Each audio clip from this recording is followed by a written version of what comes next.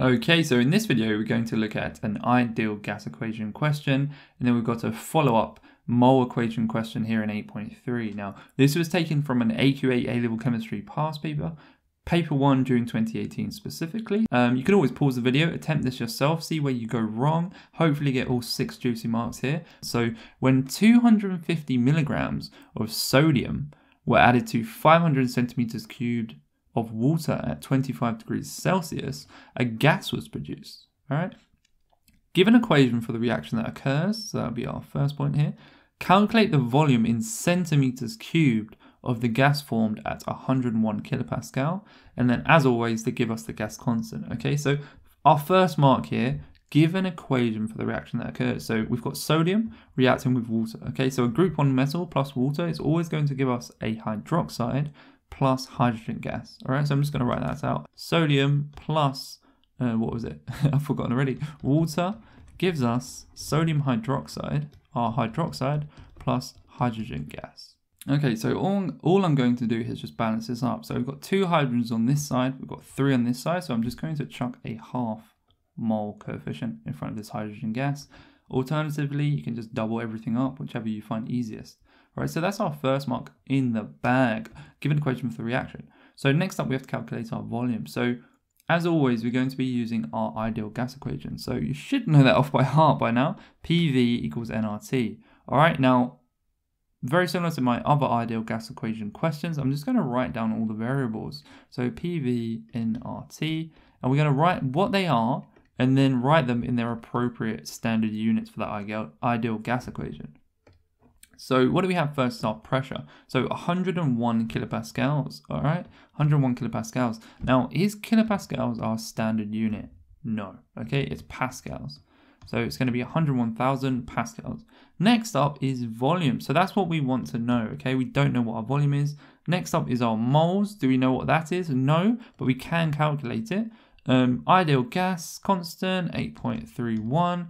Temperature, 25 degrees Celsius. Chuck 273 on there because we want it to be in Kelvin, and that's just going to be 298 Kelvin. All right, now what we can do here is just simply work out the moles of our sodium based on our mole equation, N equals M over Mr. Okay, because we can work out the Mr from our periodic table, and we know what mass we've got because it's given to us in the question. All right, so that's simply going to be 250. Okay. Before you get carried away, it's not 250, okay? Our standard units that we have to use for this equation being so because Mr is in grams per mole, this has to be in grams, okay? So all I'm going to do is divide it by 1,000. All right, so that's just going to be 0.25 divided by our Mr, and if you just look at the periodic table, or if you remember it, it's just 23. Okay, so if you put that in your calculator, you get 0.01087 mole. All right, so now we know what our moles are. Okay, 0.01087. Okay, but are we concerned with our sodium? Okay, we're not concerned with our sodium. We're concerned with the volume of gas. Okay, so what we're going to have to do is, because this is our gas, we're actually going to have to look at it according to the mole ratio of the equation. Okay, so our molar ratio here is 1 sodium reacts to produce half a mole of hydrogen gas.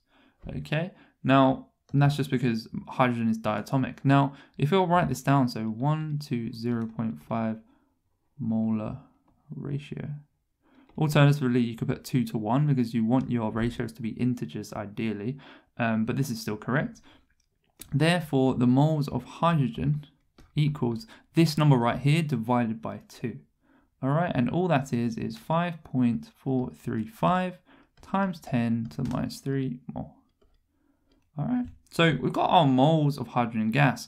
So I'm going to rub that out right here and put 5.435 times 10 to the minus 3. Okay, now what we can do is simply make volume the subject by rearranging our ideal gas equation, putting in the variables that we've just found, and that will give us our answer, okay? So PV equals nRT. If we want to make volume the subject, all we have to do is divide both sides by P. Okay, so that's going to be V equals nRT over P. Easy as that, guys. All right, so let's just bracket this all up, put it in our calculator. So we'd have 5.435 times 10 to the minus 3 multiplied by our ideal gas. I keep calling it ideal gas. Our gas constant, 8.31, multiplied by our temperature, which is 298, and then all divided by our pressure, which is just 101,000. All right, so put that in your calculator, and you should get an answer of 1.3326 times 10 to the minus 4. All right. Now, is that our final answer? Okay. What is the standard units of volume in ideal gas? Okay. It's meters cubed. All right. Do we want meters cubed? No, we don't. We want it in centimeters cubed. Okay. So what we're going to have to do to convert from meters cubed to centimeters cubed, do you remember what we have to do? It's simply times 10 to the 6. Okay. You just have to times it by 1,000,000. All right. So if we do that, it's going to give, if we times this by 1,000,000, it's going to give us an answer of 133.26 centimeters cubed. But ideally, we want to give our answer to the appropriate number of significant figures, okay? So that's going to be 3 significant figures. So I'm just going to round this down to 133. Okay, so hopefully you got that answer as well. Swiftly moving on to 8.3 then. Calculate the concentration in moles per decimeter cubed of sodium ions in the solution produced in the reaction. So this is really simple, guys, okay? Now, they've asked us for concentration, and we worked out the moles initially. Right here is this thing I've scribbled out, 0.01087 mole. That was the moles of sodium. All right, now there's going to be 1 mole of sodium within this mole of sodium hydroxide, okay? Now what we have to do then is just going to use our other mole equation. So we've used our N equals M over MR, and the other one we have to use is just N equals CV, okay? But we don't want moles, we want concentration, so we have to rearrange it to make concentration the subject. So it's going to be C equals N over V, okay? Now, hopefully you're all good with rearranging equations, but that's what the answer is.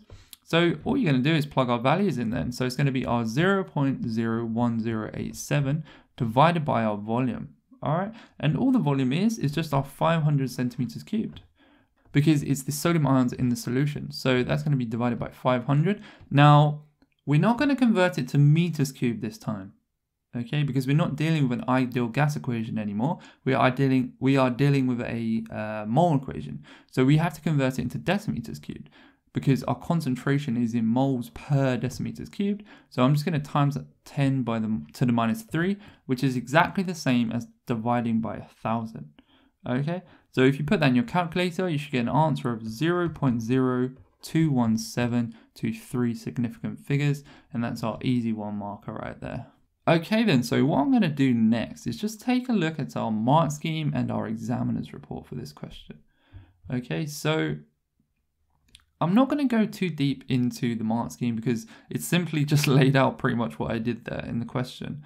Hopefully that's self-explanatory. You can check it out yourselves. But what I'm concerned with is the examiner's report. Okay, so let's read through this.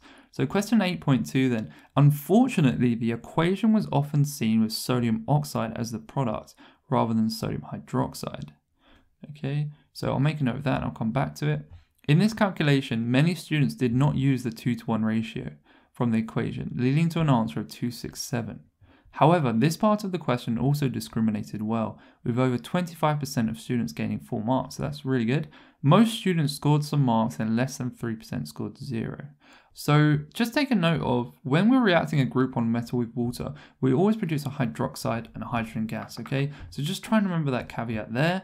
Next up, what did they say? The 2-to-1 ratio, okay? So it's really, really important that when we look at the moles which are reacting, we do them in the according ratios, okay? So if you've written out an equation here and you worked out the moles of one thing, which in this case was our sodium, because that was the variables given, we have to go back then and look at the molar ratios based on the coefficients and then times or divide the moles as needed. All right, so I put a 1 to 0.5, exactly the same thing as a 2-to-1, okay? Don't let that confuse you. Normally they just like to see integers, but it's both correct. They won't give you a mark for this, they'll give you a mark for this, all right? or ultimately they'll give you marks for this. So what have we got here? So less than 3% scored 0, so that's good. Only 3% of people out there scored 0. What's the next then? So 8.3. Just under half of the students gave a correct answer. The commonest error, commonest, is that a word? Commonest error was to multiply the amount in moles by volume rather than dividing. So the most common mistake then, moles equals CV. All right, just do your best to remember this equation along with the moles equals M over MR equation. Now, when rearranging this, I guess maybe people's rearranging abilities just aren't that great. But if you do struggle with that, use the equation triangle, okay? N equals CV. Use the equation triangle if you really struggle, convert it around, just practice, okay? These sort of calculation questions, just like maths, just requires tons of practice, honestly, guys. So hopefully you got these answers. If you didn't, make a note of which you got wrong, come back to it, try again later before your exams, and see how you do. Subscribe for future chemistry content. Best of luck, guys, in your exams. Peace.